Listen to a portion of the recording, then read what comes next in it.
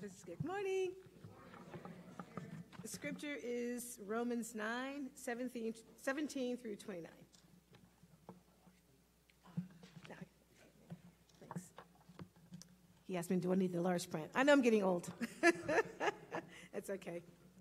For the scripture says to Pharaoh, for this very purpose I raised you up, to demonstrate my power in you, and that my name might be proclaimed throughout the whole earth. So then he has mercy on whom he desires, and he hardens whom he desires. You will say to me then, why does he still find fault? For who resists his will? On the contrary, who are you, O man, who answers back to God? The thing molded will not say to the molder, why did you make me like this? Will it? Or does not the potter have a right over the clay to make from the same lump one vessel for honorable use and another for common use? What if God, although willing to demonstrate his wrath and to make his power known, endured with much patience vessels of wrath prepared for destruction? And he did say to make known the riches of his glory upon vessels of mercy, which he prepared beforehand for glory. Even us, whom he also called, not from among Jews only, but also from among Gentiles. As he says also in Hosea, I will call those who were not my people, and her who was not beloved, beloved. And it shall be that in the place where it was said to them, you are not my people, there they shall be called sons of the living God. Isaiah cries out concerning Israel, though the number of the sons of Israel be like the sand of the sea, it is the remnant that will be saved. For the Lord will execute his word on the earth thoroughly and quickly. And just as Isaiah foretold, unless the Lord of Sabbath had left to us a posterity, we would have become like Sodom and would have resembled Gomorrah. May God have a blessing to the reading of his word.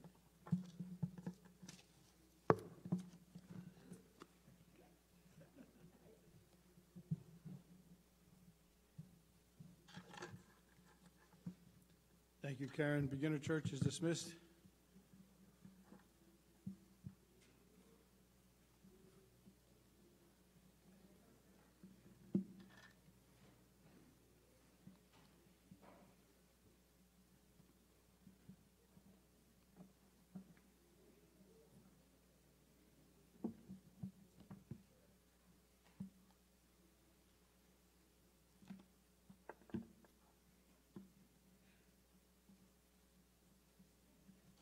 In this section of Romans, we're in a pretty intense discussion of the sovereignty of God.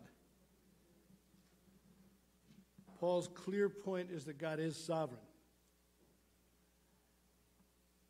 He uses as an example of God's sovereignty Pharaoh. And it's an interesting study in the sovereignty of God. And I'll show you in just a second.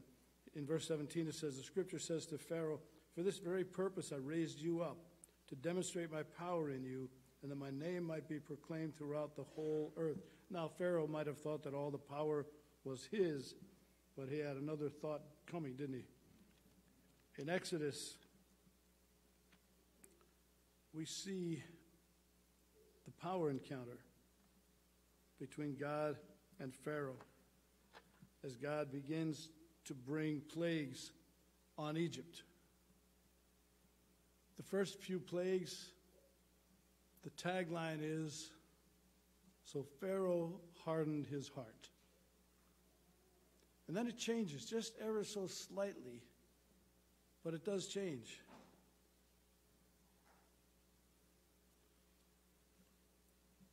As we get into chapter 9, after the livestock have died, the plague of boils comes.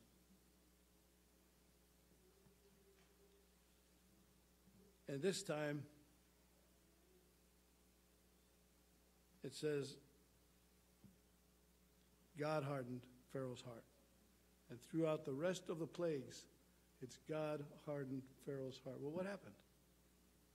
God just uses the raw material that is given to him. Pharaoh hardened his heart. Pharaoh hardened his heart. Pharaoh hardened his heart. God hardened Pharaoh's heart. And it explains why in what we read as our call to worship in verse 16. It says, but indeed for this reason I've allowed you to remain, in order to show you my power and in order to proclaim my name throughout all the earth.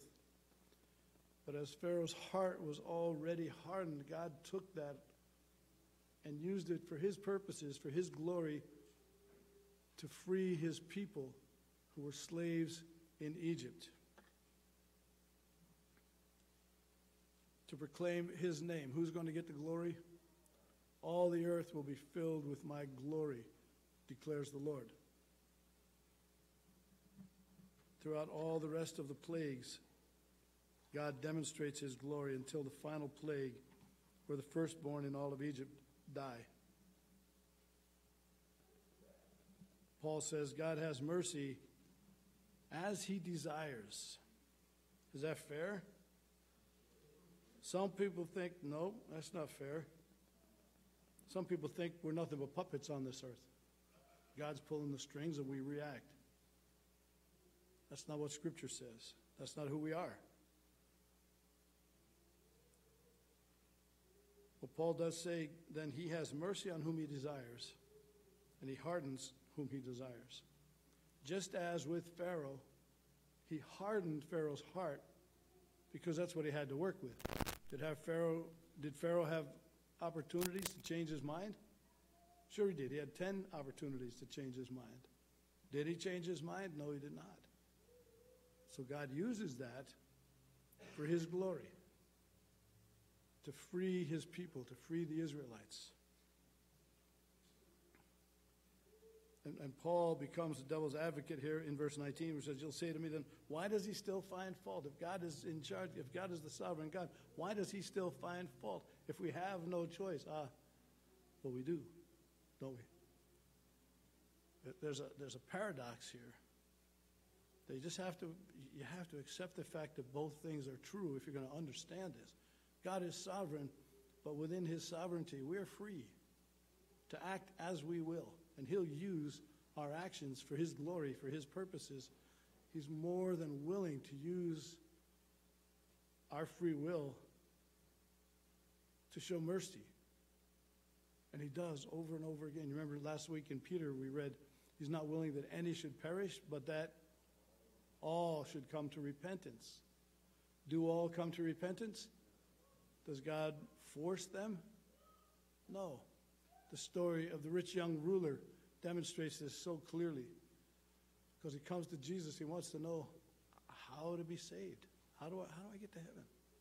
Jesus tells him, go sell all that you have, give it to the poor, and come follow me. First he tells him to obey the first or the last of the commandments. And then he says, the first 4 commandments have to do with this. Go sell all that you have. Give it to the poor. Come follow me. That's the heart of the matter. And it says he was very sad because he was very rich. So he can't do it. Does Jesus follow him down the road? Say, wait. Can we come up with another solution here? What about sell half of what you have and follow me for a little while, see how you like it, and then do whatever you want? No, the offer is there, and it's real. And it's merciful. The most merciful thing that Jesus offers is come and follow me. But he can't do it. But Jesus doesn't force him. He doesn't beg him. He doesn't tie him up and say, you're going to follow me. He lets him go. And that too is mercy. He gives him the freedom not to follow him.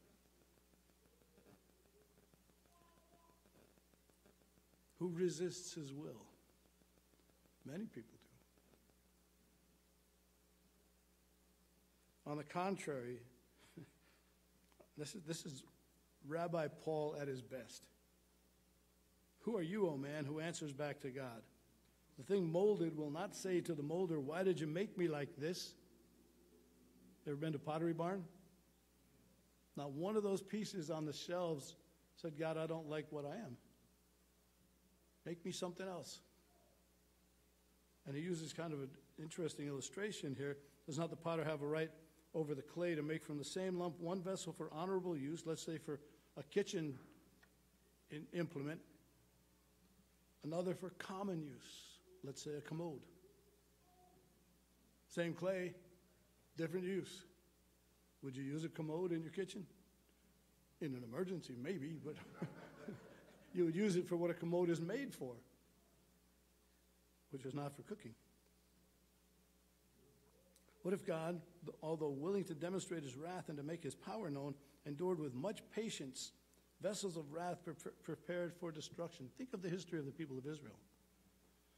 Think of how many times God sends prophets into Israel to tell them, return to the Lord. Come back. We'll start all over, but come back. Return to me. And they don't. And he sends another prophet. We'll look at two of them this morning. Same message. Return to me. All you have to do, just return to me. You got to change your evil ways, baby. Just return to me. And all is forgiven. And when they did, he forgave. That's mercy, folks. Over and over and over again. He did so to make known the riches of his glory upon vessels of mercy, which he prepared beforehand for glory. Even us, whom he also called, not from among the Jews only, but also from the Gentiles. He's talking to a mixed audience, isn't he, in Rome? There's a lot of Jewish believers there. There's a lot of Gentile believers there. In the book of Job, Job has some really interesting friends.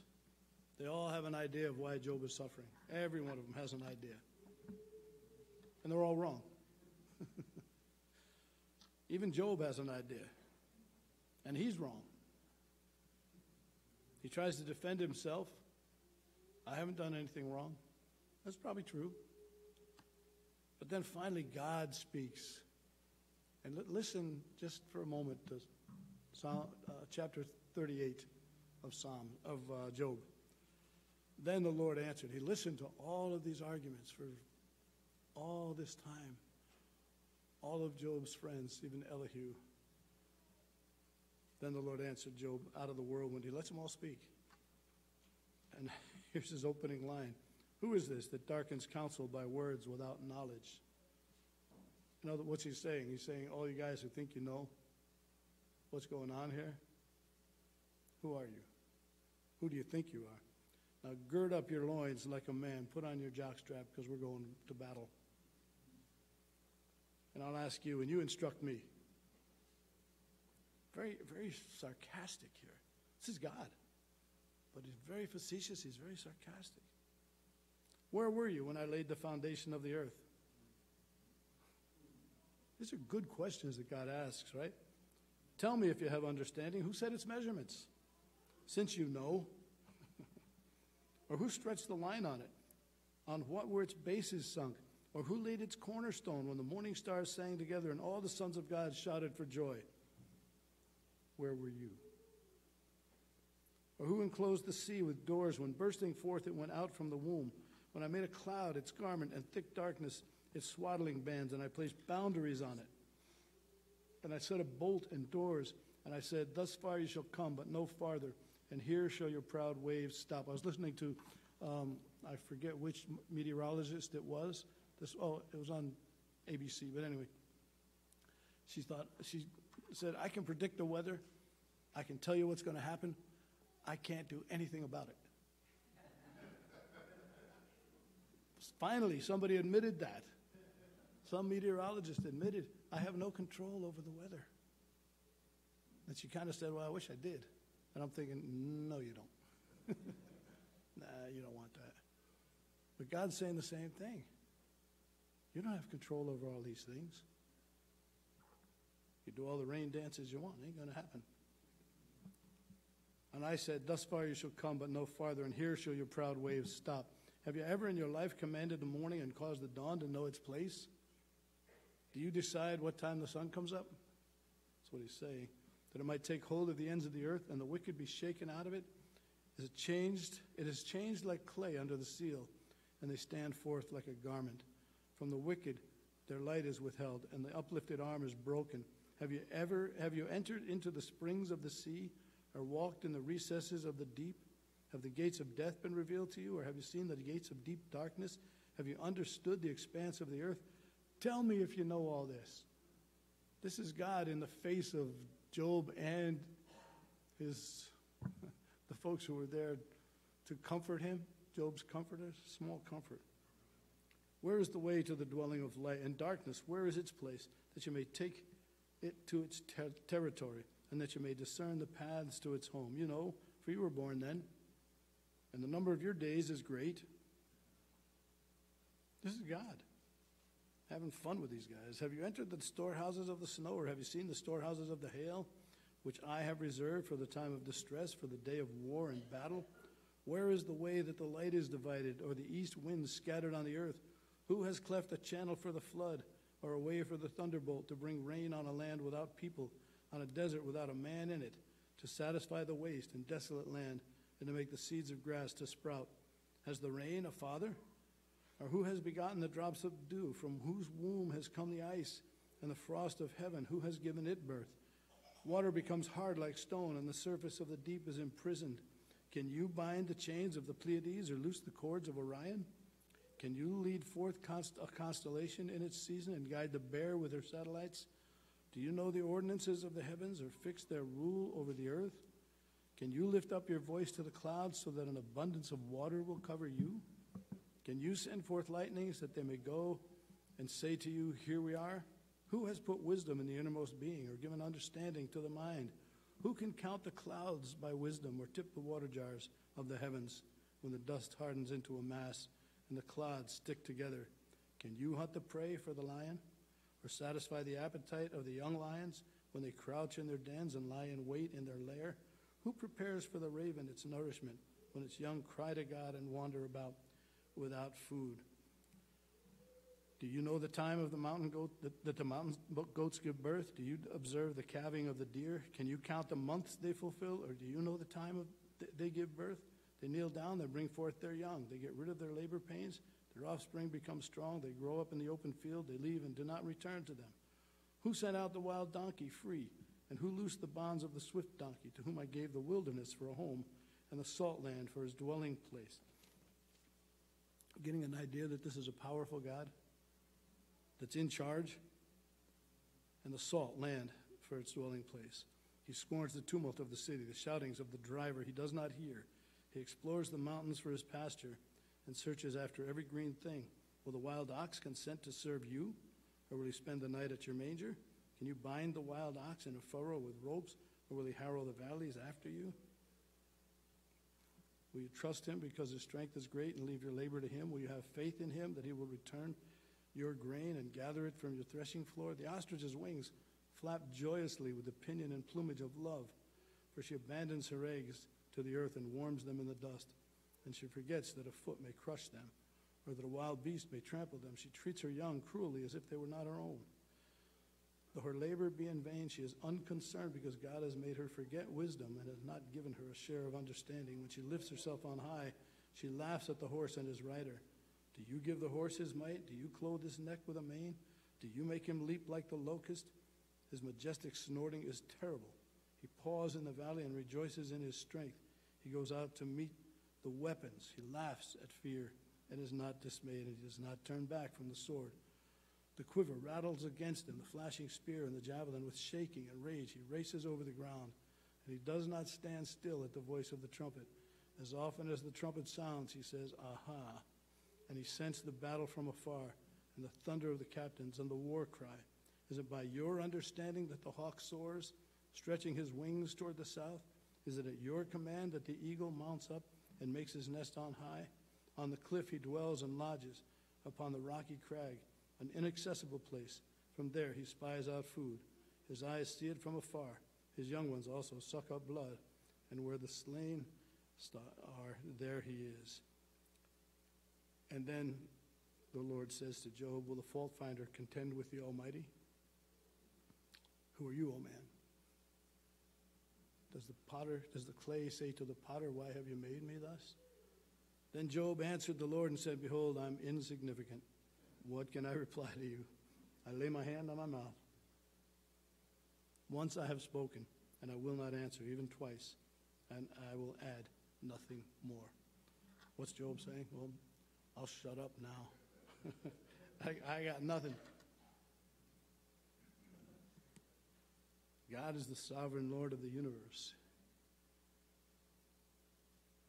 It has no obligation to answer our questions, does he? We wish he would, and sometimes he does, but he's under no obligation. As far as that goes, he has no obligation to redeem us, does he? He could have just, poof, you're done. Could have flooded the earth again. He promised he wouldn't. He could have.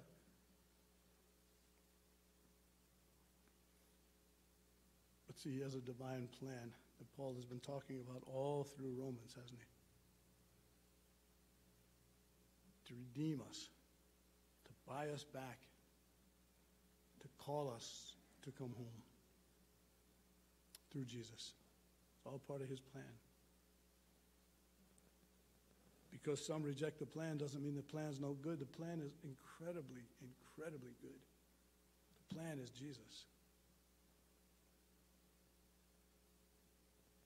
And his plan, as Paul is explaining to the crowd in Rome, includes the Gentiles. Started out with one nation, difficult nation, to show mercy to. But it starts out with them, and he continues over and over and over again to show mercy to them. And then he expands that to the Gentiles as we get into the Gospels. In Hosea, it's clear what we read earlier.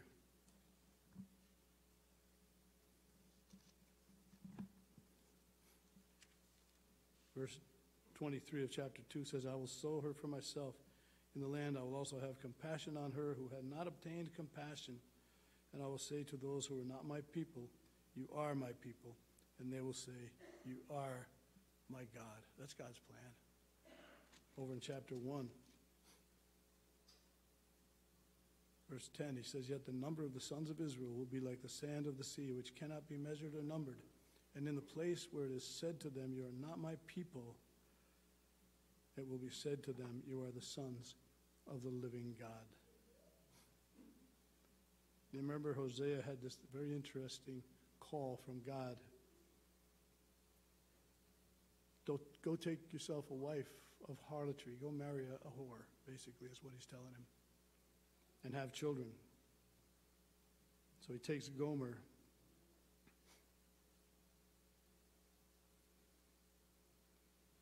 And she has children. First daughter is Lo Ruhamah, which means I will no longer have compassion.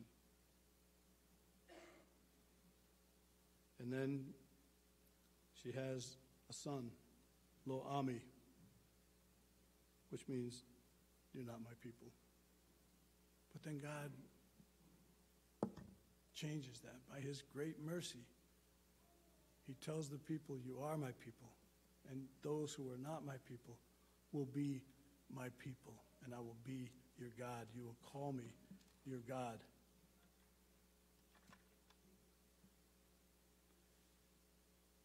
And he did it. And he does it. Continues to do it. Continues to reach out in mercy and grace.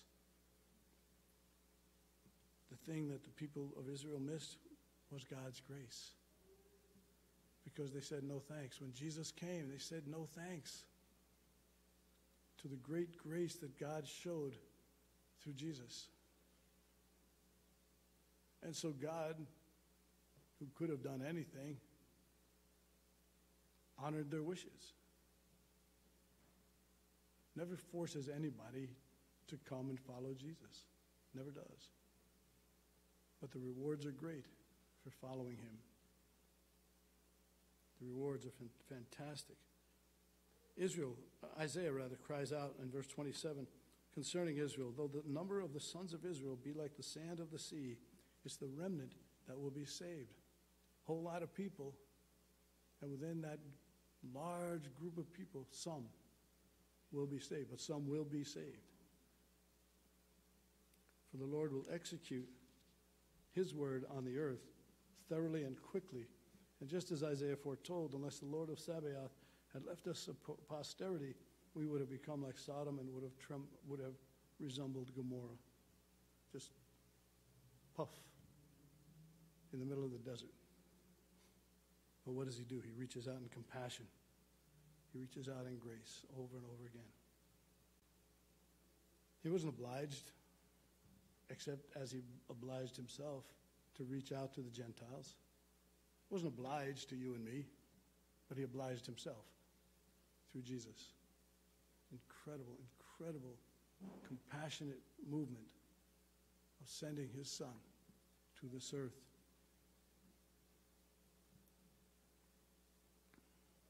His plan is redemption. His plan is mercy.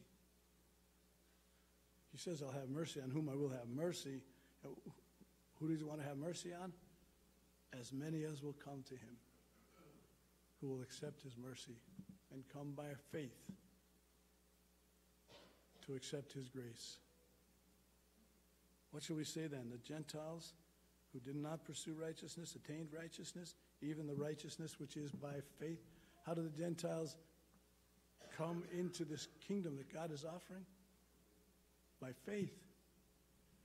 It wasn't, all right, you guys are in. No questions asked. No, it was by faith. Because there were a lot of Gentiles in Paul's day and in the disciples' day that said no thanks. But there were a lot who came, all the way down to us. There were a lot who came. Israel, pursuing a law of righteousness, did not arrive at that law. Why? Because they didn't pursue it by faith. They thought the law would get them in. A lot of people still do. It ain't going to happen. Tell your friends, it ain't going to happen. But as though it were by works. You can't do enough good works. Just can't. It's not within you to do enough good works. Because it's not by works, but by faith. They stumbled over the stumbling stone. Who's the stumbling stone? Jesus. And he said, many will stumble. Behold, I lay in Zion a stone of stumbling and a rock of offense to those who will not believe, those who will not exercise faith. It's a stone of offense. But he who believes in him will not be disappointed. Isn't that a great line? He who believes in him will not be disappointed, and that's it. It's just believing the truth. And that's, you remember Paul's opening statement in this section? My heart's desire for my people is that they would be saved. I'd give up my own salvation if they would just come. And he tells them once again here, those who believe will not be disappointed. Anybody here believe in Jesus, been disappointed? Raise your hand because I want to talk to you. He doesn't disappoint, but he does call. He says, come. Just come. Come, follow me. And we can walk away. He gives us that right. But what a tragedy if you do. And what great joy if you don't. Let's pray. Lord Jesus, thank you. Thank you that you call us to follow you. That you are the stone of stumbling, but you also are the rock of our salvation.